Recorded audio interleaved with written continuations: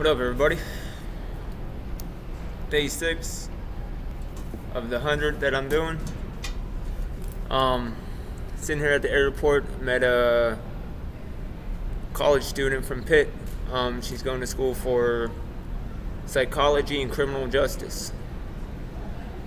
A double major, 18 credits, and puts in a lot of time for her dual major. So this is something I wanted to document before I forget it or accidentally delete it out of my phone. She's from Pittsburgh, PA. She's doing the same thing I'm doing at the airport using the Wi-Fi, and she's using utilities here at the airport. A college student said that the campus is closed down for the most part, and that other places around the campus are starting to shut down as well. So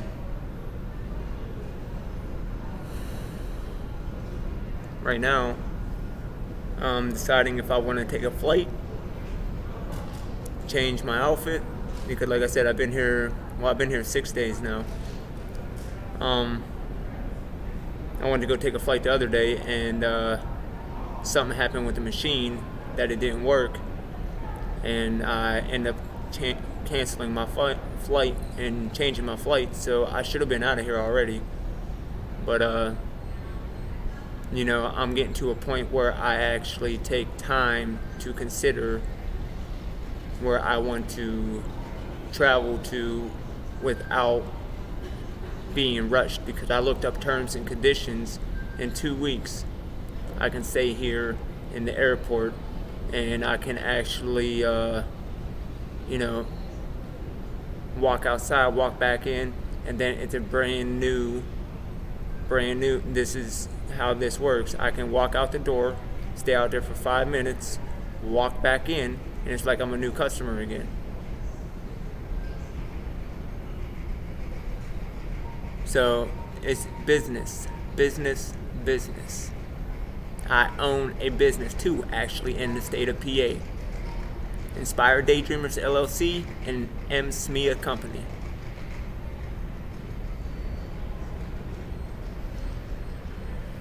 So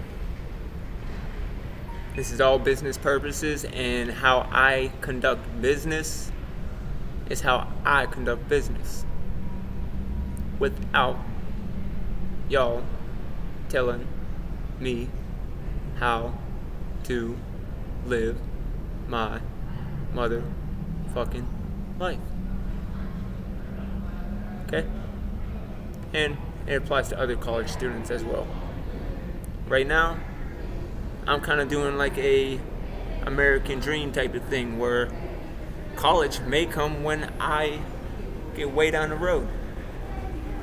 I already been to college a couple times, a few different degrees: music, nursing, criminal justice.